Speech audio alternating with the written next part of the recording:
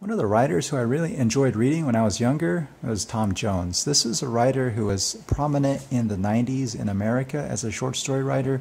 He put out 3 short story collections. There was The Pugilist at Rest, Cold Snap, and Sonny Liston was a friend of mine. And then he just fell off the face of the earth, and I always wondered what happened to him. Did he get blacklisted? Was he suffering from overwhelming medical conditions? And I read the news today and I found out that he had passed away last week. He was age 71. It was complications from diabetes. He was a man who was very interesting. He was an ex-Marine. He didn't actually go to Vietnam. I think he suffered from a head injury because he was a boxer and he got hit so hard that it kind of gave him a little bit of brain damage, and so he suffered from epilepsy, diabetes. I think he became an alcoholic, but he was always reading and writing. He went to University of Iowa, in fact, in the 70s, and he studied with Raymond Carver. Carver had given him the advice that if you want to be a writer, you want to pick a job that doesn't really take too much out of you. Maybe something part-time to where you can kind of have some downtime and spend that, with your writing or thinking about your writing. And he took that advice. He became a high school janitor at some point. One of his short stories was placed in the New Yorker, and then from there he just rose to literary fame.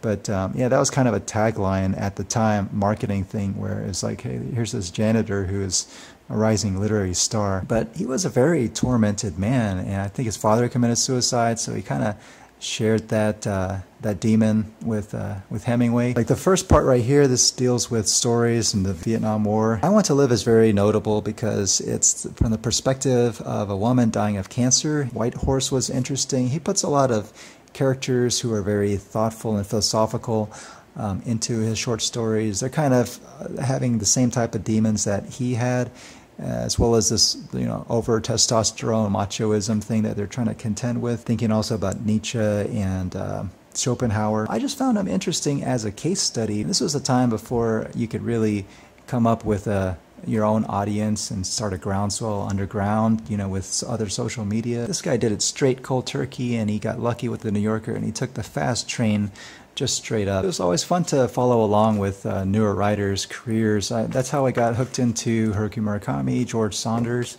I don't know if anyone remembers this magazine back in the day. This is like a reboot of a very prominent national magazine back in the 40s, I think. They kind of rebooted it for the 90s, and I remember Thom Jones appeared in this issue. His characters just spoke in an extremely loud voice. It was almost like your everyday beat down man, like sitting down next to you in a bar, and he just kind of rants about his life, and it just seemed like the opposite of the short stories at the time, which were just so polished, with this literary veneer. And yet his stories had this underlying structure that respected those kind of literary things. He knew what he was doing, but it was this rough edge to his story, his loud voiced characters, and it just sort of a tumbled working edge to a story that I really enjoyed. And there was a couple of writers that actually did that too. Rick Bass did that in a couple of his short stories. Early Richard Ford kind of feels that way. Maybe some Barry Hannah. Murakami was in this. Story was a good magazine because, if you have access to a library that has back issues of Story, you can go really far back. They first published John Cheever.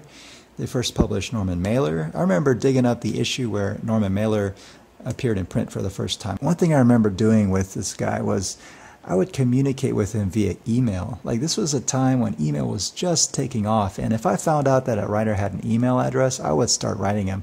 The whole sequence would usually be like, hey, I like your stories, and just kind of discuss it, and they would write back, and we discuss their work, and then at some point I would flip it and just say, hey, can you read one of my stories? And at that point they usually turn tail and run. I never got that far with Thom Jones. It's kind of interesting. But I did that with Kevin Canty, Michael Chabon. Brian Evanson was one I communicated with. He was very nice.